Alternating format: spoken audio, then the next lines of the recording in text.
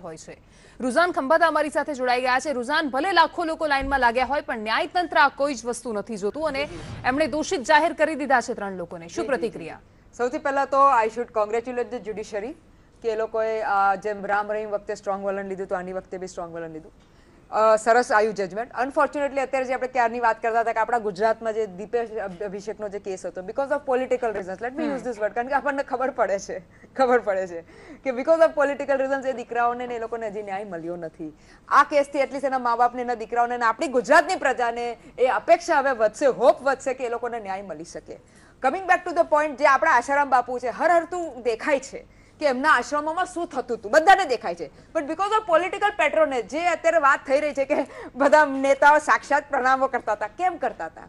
2 reason માટે. એક તો એમની પાસે મની પાવર વધી ગયો હતો. કેવી રીતે વધ્યો હતો? તો બધું આડું ઓલું કહીને કમસે કમ એમની પાસે 1000 થી 1500 કરોડની ઓફિશિયલ સંપત્તિ છે. અનઓફિશિયલ તો ભગવાન જાણે કેટલી છે. અને એવી બધી હડપાયેલી સંપત્તિ છે, આપણને બધાને ખબર છે. પણ બીકોઝ ઓફ ધ પોલિટિકલ પેટ્રોનેજ એ બધા એની પર તાથા થયા કરતા હતા. એ સામે શું હતું આખું, લેટ મી ટેલ યુ, બધાને કદાચ નહીં ખબર હોય પણ the cascading effect of this happen કે જ્યારે એમની પાસે આટલા બધી મની પાવર આવ્યા, આશ્રમો એમને હડપ્યા, જમીનો હડપી, ત્યારે એમને જે ગરીબ લોકો હતા, હવે નાઉ this is very important to understand કે જે ગરીબ લોકો હતા એ લોકોને એમને અહીંયા ત્યાં રહેવા દીધા. એમના છોકરાઓને સો કોલ ભણાવવાના નામે ભણાયા બી હશે ને કંઈ કર્યું બી હશે, જે બી થોડું ઘણું તો કરવું પડે, ના તો પછી તો બધું ચાલી જાય. એટલે that is why he has got followers. અત્યારે તમે બધું અત્યારે ટ્રેન્ડ જોઈ રહ્યા તો સોશિયલ મીડિયા પર જે અગેન પેડ ટ્રેન્ડ છે કે બાપુ ઇનોસન્ટ ને બાપુ આમ ને બાપુ તેમ. આઈ ડોન્ટ નો વાય, કારણ કે અત્યારે મને એ બહુ દુઃખ થાય છે કે આપણી ઇન્ડિયાની પ્રજા બીકોઝ ઓફ સમ મની, એ લોકોને પૈસા મળે છે તો વેચાઈ જાય છે ને. હું આ ખાલી આ ગરીબ પ્રજાની વાત નથી કરતી, હું અમીર પ્રજાની બી વાત કરું છું. કારણ કે જ્યારે સોશિયલ મીડિયામાં, કારણ કે હું તો આ બિઝનેસ પહેલા કરતી એટલે મને ખ્યાલ છે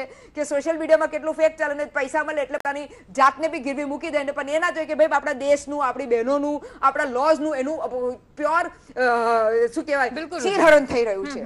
પણ coming back to the point કે જ્યારે આપણે આશારામ બાપુની પર્ટિક્યુલર વાત કરીએ ત્યારે એમના આવા બીજા, અત્યારે તો અમદાવાદમાં એક એમનો પેલી સુરતનો બી કેસ ચાલી રહ્યો છે.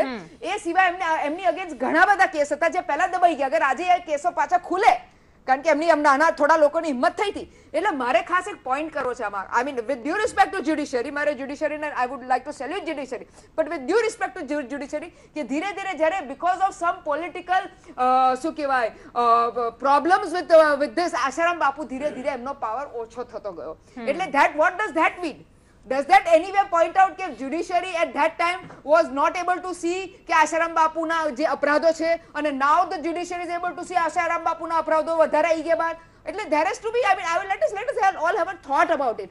Unfortunately, મને જે અત્યારે વાત થઈ છે, unfortunately જ્યારે આપણે જ્યુડિશરી લોકો જ્યારે નોર્મલી કહે છે ને કે જ્યુડિશરી આપણે જઈએ છે ન્યાય માંગવા, પણ જ્યારે જ્યુડિશરી લોકો પાસે આવી જાય છે ન્યાય માંગવા ત્યારે આપણે ડગુમગુ છે. કારણ કે કેમ આટલું ક્યારની બોલી રહી છું? કારણ કે જેમ સલમાન ખાનના કેસીસ તમે જોઈ રહ્યા છો, લેટ અસ એક્સેપ્ટ ધેટ કે સલમાન ખાનના કેસીસ છે, judiciary, I mean whatever reasons, whatever loopholes are there, તમે જોઈ રહ્યા છો કે એના લોકો મરી ગયા બેસ્ટ બેકરી કેસમાં.